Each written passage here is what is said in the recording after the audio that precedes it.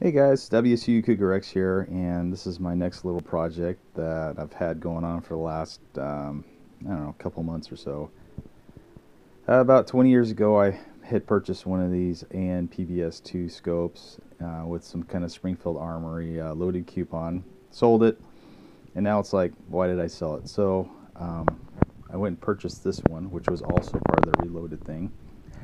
This one's an Israeli scope that's been brought back to the U.S., refurbished, and this was sold by Springfield Armory at the time.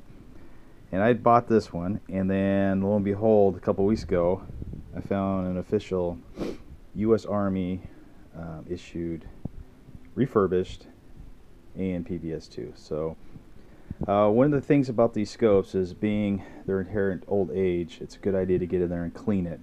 Now, if you're like me, I was a little standoffish in cleaning these because I thought maybe this was some kind of sophisticated piece of electronic equipment, and to a certain extent it is. However, there isn't a whole lot to these things, so I'm going to do a little video as far as how to break these things down, so you can see that I can do it, you can do it. So again, this is an Israeli unit, this is a USGI unit, and if you'll notice, there are subtle differences between the two. The little eye cover here is a little bit different color, but more importantly, the USGI do have this green ring, which denotes that it's got some kind of blocker in there for some kind of radioactive what have you within the internals of the tube. I'm not sure if it's the reticle or if it's something inside the actual image intensifier. I have no idea. But the ones that were sold by Springfield Armory and through various other places that sell the Israeli surplus do not have that ring. So this is actually added on. This is not part of the eyepiece at all. So this is actually an add-on piece. So as you can see, they're pretty close. Little bit different housing. No big deal. But other than that, everything is exactly alike. So back here you have your eyepiece assembly with your diopter scale, and you have your focus adjustments.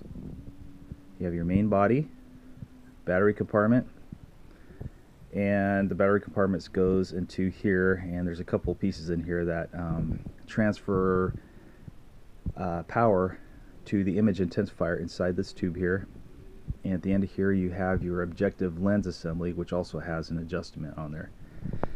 These are 4-power night vision or Starlight scopes.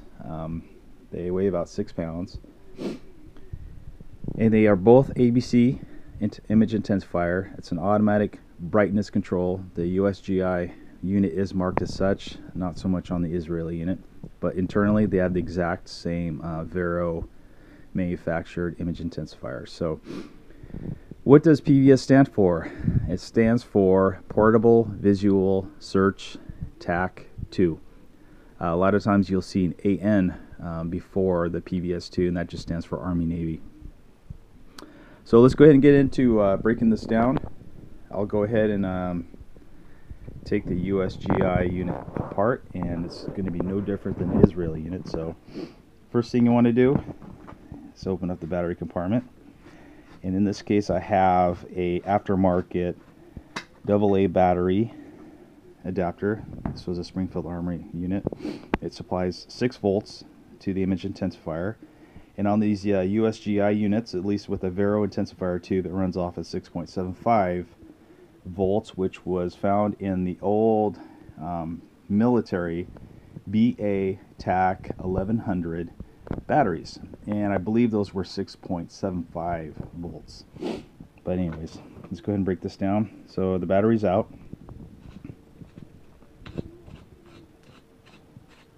And in order to get this tube out, you have to remove a couple pieces in here. I have no idea what these things are called, but this little guy here sends power down to the image intensifier, as you can see in there. I don't know if you can get a little closer. That little brass circular thing, that's part of the image intensifier. So this keeps it in place. So once those are out, you remove the eyepiece assembly by just removing this ring here. And once this is removed, it just pops right out.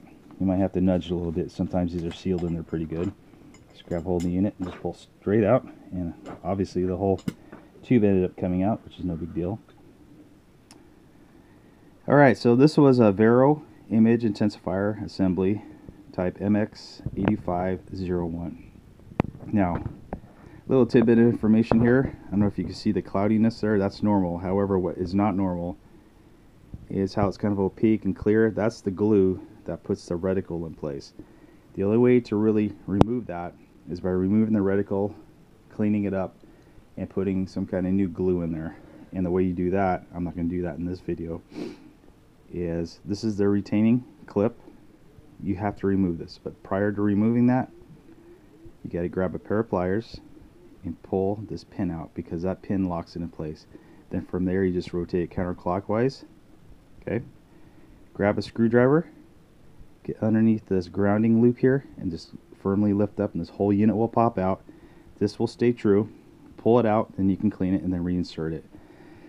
Now this white part is a silicone mold that is placed around the unit to protect it, prior to absorb shock and whatnot. Now, a lot of times when you get these surplus scopes, this may not work because of two things. One, this brass ring might be dirty, so you want to clean this up really well. That's where the positive goes in. The negative is this ring that goes around here. What you want to do is get light sandpaper and clean that up really well, because what happens is it contacts the housing deep down inside. I don't know if you can see that ring that goes around the outer perimeter, but it has four little I don't know what you call those, clips that come off of it, and that's what grounds the image intensifier to the housing to ground it out. If that is dirty in any shape or form and doesn't make good contact, this unit will not fire up. And more times than not, this will not fire it because that is either dirty or the positive lead is dirty. So make sure you clean those up really well. Okay, so that's in a nutshell all you have to do. And to get the objective lens off, just grab a hold of this guy, and again, just rotate it counterclockwise. And for the sake of the video, I'll just do this. So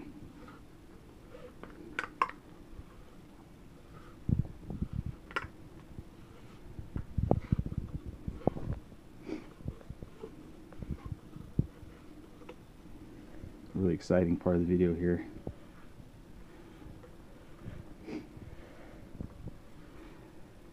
Like I said, there is not a whole lot to these scopes, so there should be absolutely no fear whatsoever diving into these things. There's really nothing you can do to break these except for, I don't know, dropping that intensifier image unit tube. So also when you do get it, good idea to pop this off anyways and clean that surface up really well. All the ones I've seen have a nice coating of dust on there that really fog up the image. And here you go. Again, those little tabs are what come in contact with the image unit to ground it to the assembly. So there isn't a whole lot to these guys. This is the Boresight mount. This slides onto, I don't know, you can mount this to an M14, M1A, M16, AR-15, M60. I'm not sure. I don't believe these were mounted to 50 cal, as they use the PVS-2 unit, which is a bigger unit in itself, but it uses the exact same image intensifier, but just with a different reticle assembly. So there you have it. I don't know if you know what, for the sake of the video, let's just go ahead and put this back together. I'm just going to put it back together half-heartedly. So, image intensifier, make sure that's at the top. And also I will say this, the little tab that's on your retaining ring, there is a little spot, I don't know if you can see deep down the side there, there's a gap right there where that thing seats to keep your reticle true to the scope, or somewhat true. So you insert the image intensifier, make sure that that little positive contact is right there. And what I do in this case, just to make sure that thing doesn't move around, is I'll go ahead and put this high voltage assembly in there. Okay. Put the cap back on. Make sure she doesn't back out.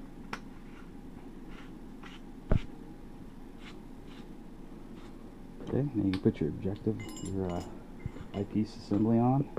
There's no art to really putting this thing back together. And we'll act like we put our battery in and put the battery cover back on. That's it. Alright, WSU Cougar X out.